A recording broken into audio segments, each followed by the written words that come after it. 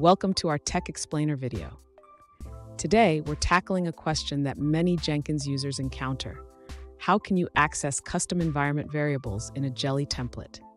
This is a crucial topic for anyone looking to enhance their Jenkins pipeline with dynamic data.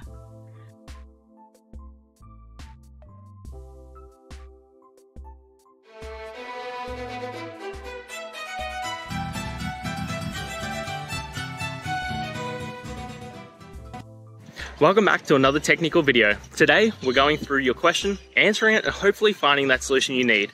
Guys, remember to stay just a little bit crazy, just like me, and hopefully get to that resolution. Now, let's get on to the video. In this video, we'll learn how to access custom environment variables in a Jelly template within a Jenkins pipeline.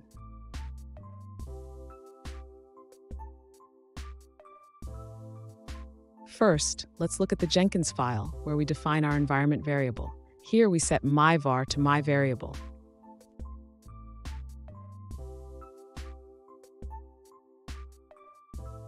Next, we need to access this variable in our Jelly template. We use the build.getEnvironment listener method to retrieve the environment variables.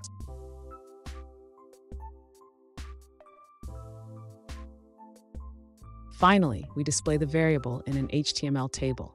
This is where we can see the value of myvar rendered in the email body.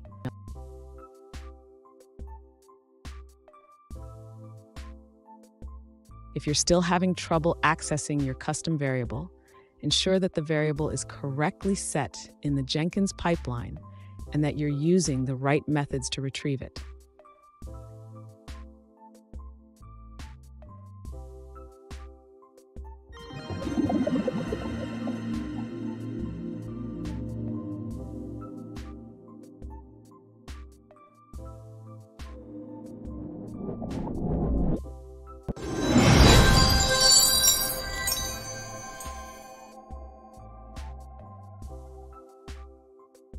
Let's now look at a user-suggested answer.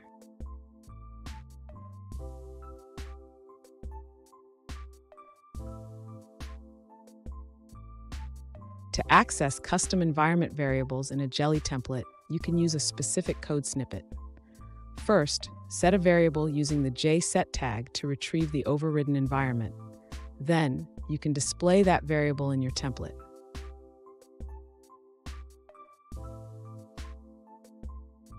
And that's it, guys. I hope you found the answer that you're looking for and got to that resolution in the end.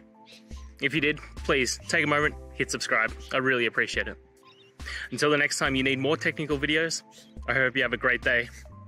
Cheers.